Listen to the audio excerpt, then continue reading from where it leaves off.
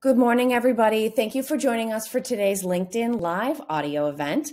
In the process of pulling folks up onto stage, there's Helen. I've already got Heather up on stage with me. I see Canda there. Go ahead and raise your hand. You as well, Phil. Let me know when you guys are ready to join in. As a quick note for everybody that is listening in, if you're new to the LinkedIn Live audio events, you'll see there's no chat, right? It's basically just those of us up on stage speaking. You have a couple of options. You've got some react emojis. Love to see those hand claps and hearts and all of that going on. So go ahead and do that with us if we go.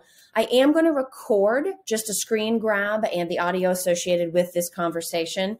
That gives us the opportunity to not only go back and listen ourselves a little bit more closely later on, but also gives me the option to share with other people who couldn't be here live. So just a disclaimer there. So as we get started, a little bit of an intro for today's session. This is part of my Supplier Diversity Discussions LinkedIn Accelerator project. It's a 10-week project that goes through March 18th of this year. And each week has a different theme. This week is a really important one because we've kind of gone through the basics of what is supplier diversity, why do companies invest in it, what do suppliers expect from it, the importance of articulating a why behind the program. And then last week, we focused specifically on the dynamic created when you have large corporations, but small suppliers working together. This week, however, we pause to take on what I'm calling the two not-so-secrets, and we're audio only, so I'm giving you air quotes for the full effect, the two not-so-secrets, as well as the big worry. I ran a poll trying to figure out what other people's big worry is, but just to catch you up if you haven't read any of the other content, the two big secrets are, one, that for corporations, most of what actually happens inside supplier diversity programs is more of a box check than it is necessarily driving meaningful change. The second, not so secret, is that most of the certified diverse business owners would have been successful no matter what without that certification, and that they are using the certification as a differentiator as opposed to some certified suppliers that are using it as really a source of leads and business growth. And from what I've heard, that doesn't tend to be as effective. Now, the big worry, and this is where we get to our topic for today, the big worry is what happens if we don't address the two not-so-secrets? My personal perspective is that either there's going to be negative brand damage associated with companies who, go through these box checking exercises and people catch on to it and call them out. That's a significant concern. The other is, there's other things going on, right? There's inflationary pressures, there are supply chain disruptions. And so people may potentially say, you know what, this is something nice, again, with my air quotes. It's something we want to do, but truthfully, we're going to have to shelve it. And so that's a concern as well. Now, the poll that I ran asked people to share their opinion on the greatest threat to the potential success of the supplier diversity movement is, and they had four choices. Companies just checking the box came in at 70%. Supplier diversity managers can't systematize their passion came in at 14%. It could be viewed or treated as a fad, also came in at 14%. And then finally, with 3%, supplier over-reliance on their certifications to build and grow their business. So to join me in this conversation, I actually have four folks up on stage with me today. I have Philip Ideson, founder and managing director at Art of Procurement. I have Helen Mackenzie, head of community and events at Art of Procurement. Canda Rozier, president of Collabra Consulting. And I have Heather Fotch, founder and toner queen at Quality Imaging Solutions. So good morning, everybody. I think to kick off the discussion, Heather, let me start with you, because in some of our back and forth to prep for today, you had shared that you were not surprised that box checking is sort of the biggest shared risk, but you were surprised that it was as dominant as it was in the findings. Can you share why that was your initial reaction?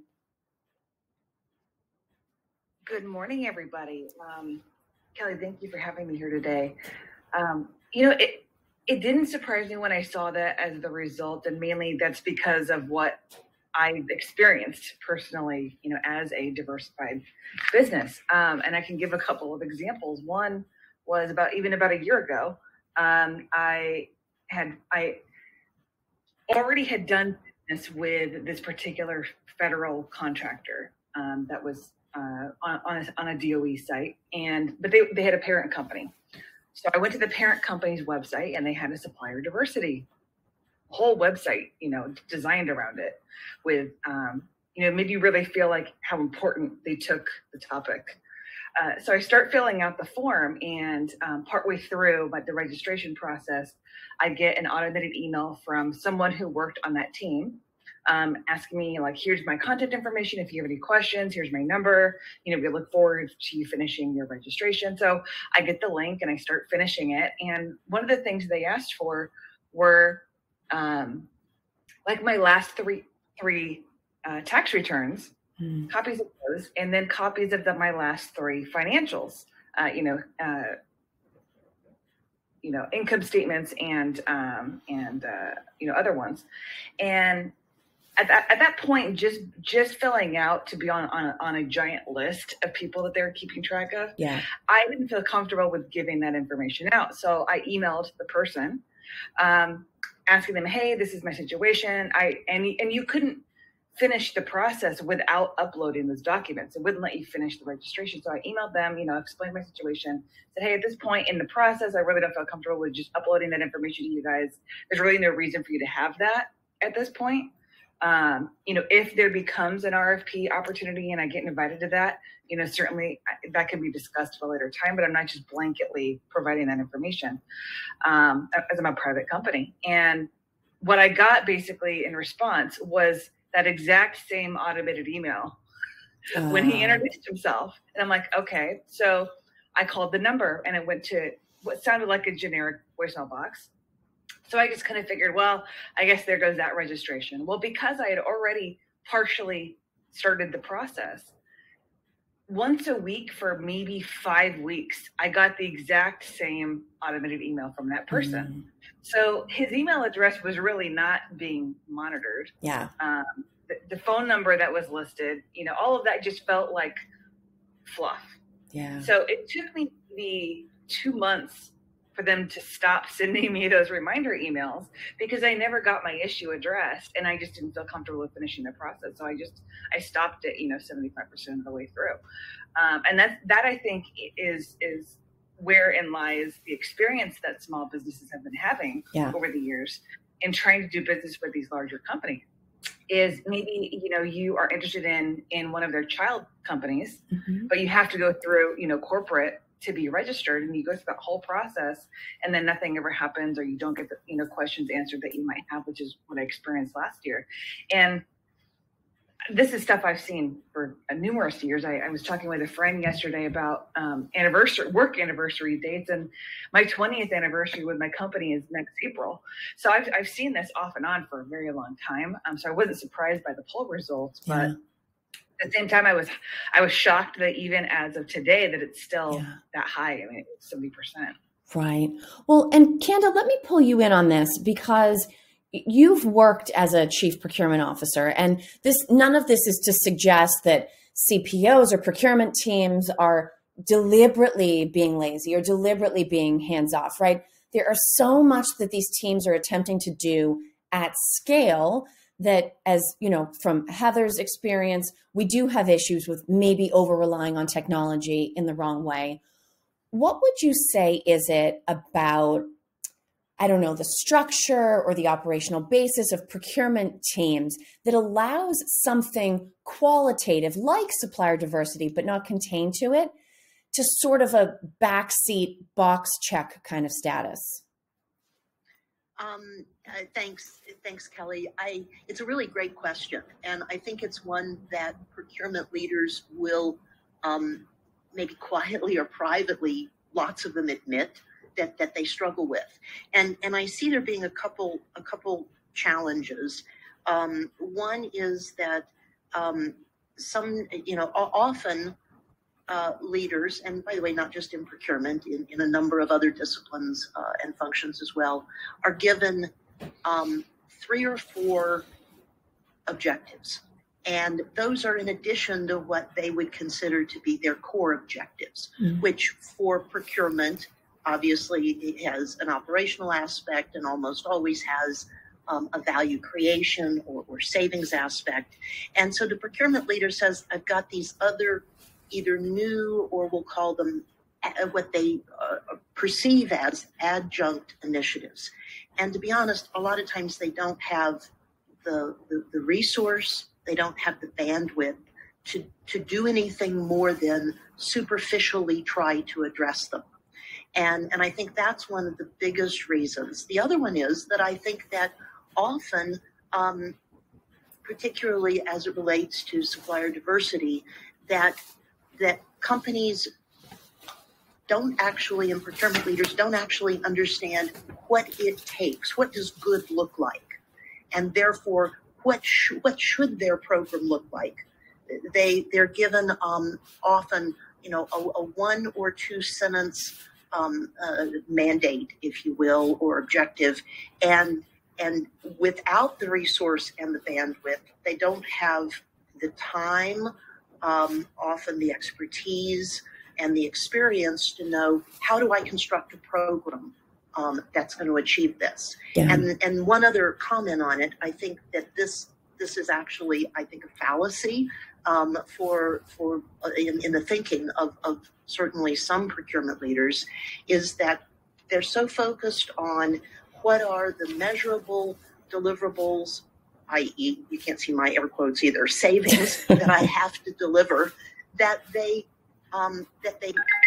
lose sight of the fact that supplier diversity, that an effective supplier diversity program can actually be a huge contributor to those measurable savings, value creation deliverables, but they've lost sight of that, or they can't see the forest for the trees of it. Yeah. So those are just some thoughts on it, Kelly. Yeah. No, and I think that's all fair. And I think the thing, it's not necessarily reflected directly in the results. But since I know who my network is made up of, Helen, right? We always look at, see, who are our followers, who are we engaging with, who do we purposefully try to connect with? The vast majority of my network, who are the people who predominantly saw and participated in the poll, are people in procurement and supply chain. And so we're the ones, in a lot of cases, on the front line, actually carrying out these initiatives. And if we're calling it a box check, would you say, Helen, are we the ones that need to change what we're doing? Or is it the mindset of the organization that procurement doesn't have the influence and the leverage to take it beyond box check status? I think it might be, I'm not so sure it might be about us changing what we're doing, but it might be about our perception of how seriously the organisation's taking it. And that might be because there's some examples of where, you've tried to do something and actually the business has pushed back against it for whatever reason, all the reasons we've spoken about on previous live events. But I think for me, it's possibly about us being perhaps a little bit cynical about it, but also about wanting to change the world immediately rather than seeing. And I was speaking to Phil before we came on just about this. Having a box to check about supplier diversity actually being a really helpful first step in making that thinking process part of how we do procurement. So you start with that. You think, well, okay, I've checked my box. I've encouraged somebody to participate, or I've got somebody on a very small amount of spend. It doesn't feel like I'm changing the world, but actually from starting there, you might want to click up your practice or the way you do things to something, a little bit better, a little bit more impactful. And we certainly did that with sustainability. And I think possibly it's about us, being very, idealistic about what we mean by supplier diversity, rather than understanding how change happens and how you do that sort of one micro win at a time, if you know what I mean. Yeah. Well, and Phil, this is, I think, a great place to bring you in because of the issue of perception, right? And we've shared this, right? Like you shared it in the kicking off the New Year letter at Art of Procurement, and we've been kind of working on it as a thread through other content. This issue that when procurement is asked what the number one roadblock or obstacle is to us being able to achieve more, we say, well, it's how the business perceives us. How would you bring that idea of perception, both in terms of how the business sees us and potentially in how we and the business perceive supplier diversity and what is required to make it successful? How does this issue of perception become something that maybe we need to start with? When I think about perception in the context of what we're talking about today, and especially in the context of that kind of top result that 70% feel that, perhaps supplier diversity programs, or the worry about supplier diversity programs is that it's a box checking exercise. I think that perception is more from the supplier community side, and it's understandable because I think when you go back over the past 10 years or so, it mostly has been a box checking exercise for a lot of organizations. That's not a blanket statement for everybody. Sure. I think it's fair to say a lot of companies, it was more, we need to demonstrate to be able to get a government contract or to be in line with some regulations or whatever, that we have a percentage of spend with diverse suppliers. So that's what drove it, which then created it to be this box checking exercise. As you listen to stories like Heather went through, it's, very easy to empathize and say, the experience of suppliers in dealing with supply diversity programs is that it's a box checking exercise. And that's one of the perceptions I think that we need to work hard to try and change, because certainly I've seen just in the last 6 months to 12 months within procurement organizations, it going from being a box checking exercise to something that is far more important to the business. It's becoming top down driven, whereas before, when it was this box checking, it was, we got to do it because there's a reason that we got to do it, in terms of a deal that we're going to win or something. But now it's coming down as like, this is part of our values. This is part of, who we want to be as a company. Mm. And that's driving the conversations, at the budget holder level, which is where they have to be for procurement to be able to have any impact. So when I think of perceptions, I think it's more we've got to change this perception that suppliers have and make it more welcoming now for suppliers to participate, because it's going beyond being box checking. But on the other hand, I flip it to my procurement hat. I've sometimes seen a perception from suppliers that having just having their certificate is enough. Yes. And I think that kind of alluded into the second thing that you talked about, that it doesn't give you a right. Just having that, you still need to be able to do everything that any other provider can do. And you can't just over-rely on being a diverse supplier, and being a diverse supplier kind of gets a foot in the door. Yeah. And part of the challenge was, and why I chose to talk about these two not-so-secrets, is that for all of the conversations I've had for this project, I can't tell you how often people say in their own words effectively the exact same thing. And then they say, but there is no way we can talk about any of this publicly. Mm-hmm. And if we can't talk about it, we can't solve it. I mean, our language has to be respectful, and the conversation has to be inclusive, and we have to be careful and be informed and all that. But if you're not talking about it, then it's literally just lingering. Now, if 5 of us is a crowd, then maybe 6 makes a party.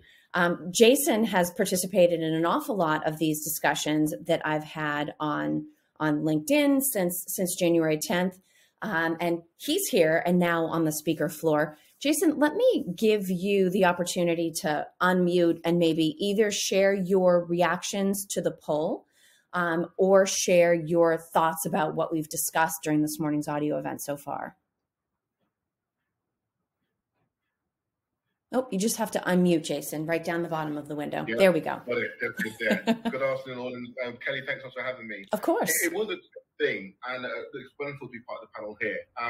To talk about perception, that's an interesting one, because HR, the Human Resources Department, went through a very similar change in tone and perception over the last 20, 30 years or so.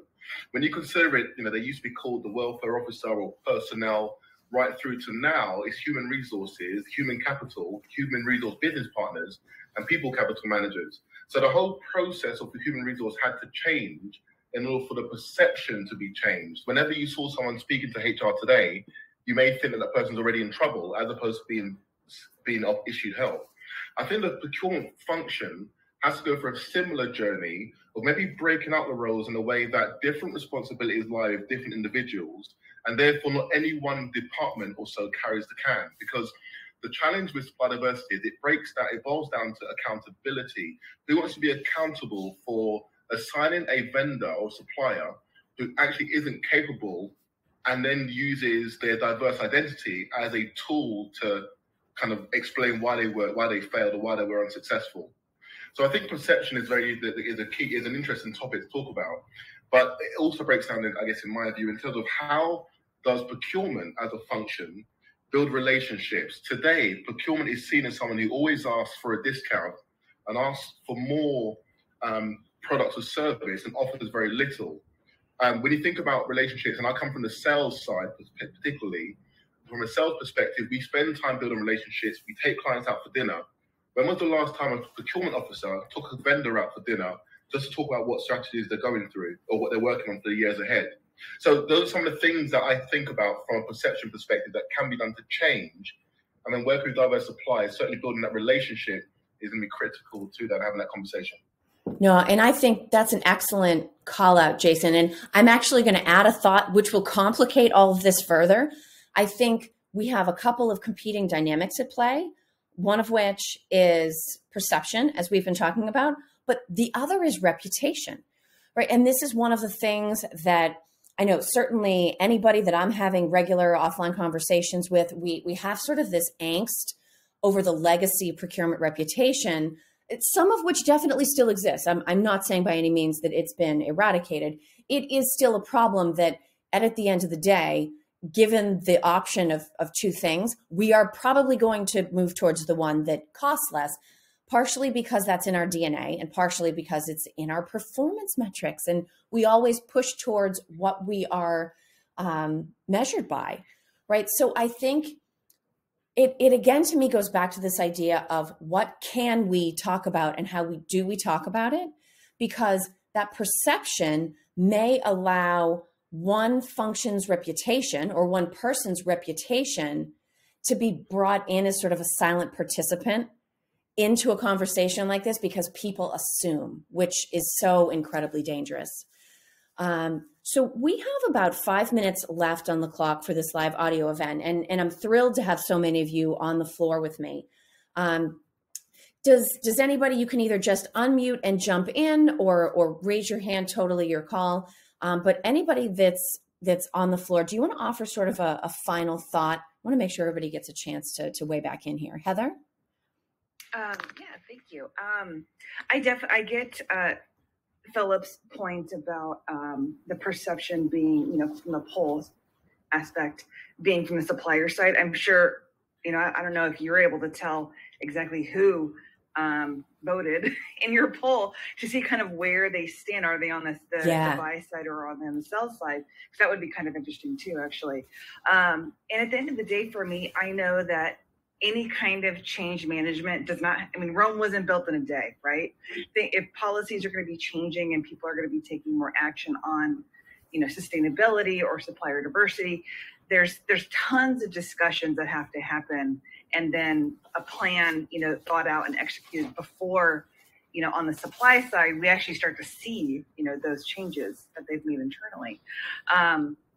As on the sales side, it's kind of an interesting aspect where, we're waiting for these things to happen. And I get, some suppliers probably do think, oh, I've got the certification now, I'm just going to wait now for the opportunities to come rolling in. And I wonder if maybe there's an opportunity for large companies to maybe copy some of what government agencies do when they have certain percentages of diversified suppliers that they have to do business with, over the year or within a particular contract that they're issuing. Are there opportunities where there's a prime supplier and subcontractors, where that's how diverse suppliers can get in, at working under a prime contractor?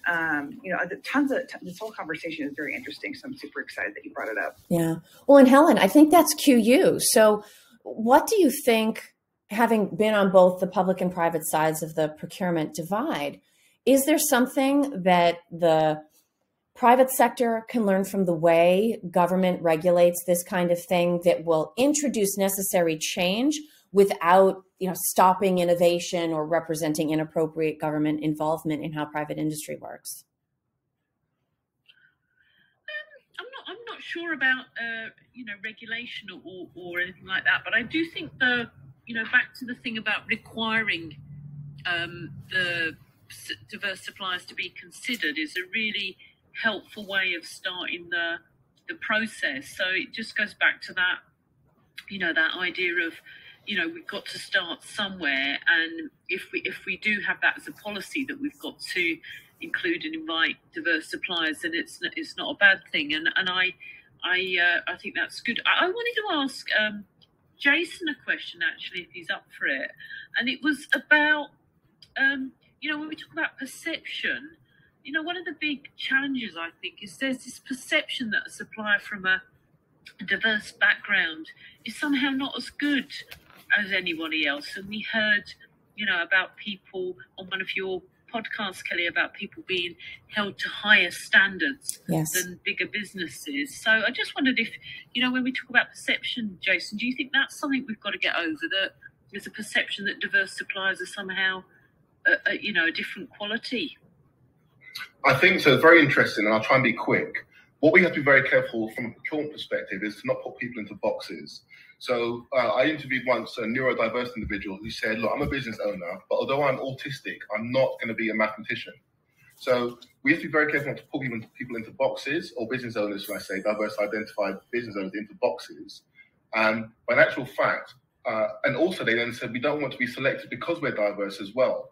So it's all about, the trick is, and the achievement that we can have here, where we look at measuring successes, is how do we as corporates become more accessible to diverse suppliers? And I think that's going to be the key measure for success for all corporations, where they are more accessible to diverse organizations, irrespective of their diversity. So when some companies are against kind of being mandated to include a diverse supplier because you may just choose the same company each and every time just to tick that box, you don't want to bonus procurement professionals from having someone who's a diverse company because they may again just choose the same company each and every time just to qualify for their bonus, and that will ultimately greenwash supply diversity. So just being careful of that, I guess. And I guess the great thing is we over here in the UK and the EMEA region, we're learning from the US, we're learning from the mistakes the US made and the successes they had. And this is really growing in prominence now over here in the UK and the EMEA region, as well as Asia Pacific as well. So we got a lot to learn from our friends across the pond, but certainly a long way to go still. Hopefully I answered your question. No, I think that's a great thought actually to leave it on, Jason. Right, here's our question. How do we become more accessible to diverse suppliers, irrespective of their diversity status? And so we'll certainly move on. There's 4 more weeks in the program for creating new content. I'm positive we're going to keep discussing these things. Thank you so much to Helen, Phil, Canda, Heather, and Jason for joining us here. Thank you so much to everybody that listened in. Thank you, Jonathan, for finding your reaction buttons. Please follow us, reach out if you want to continue the conversation. And of course, have a fantastic rest of your Friday.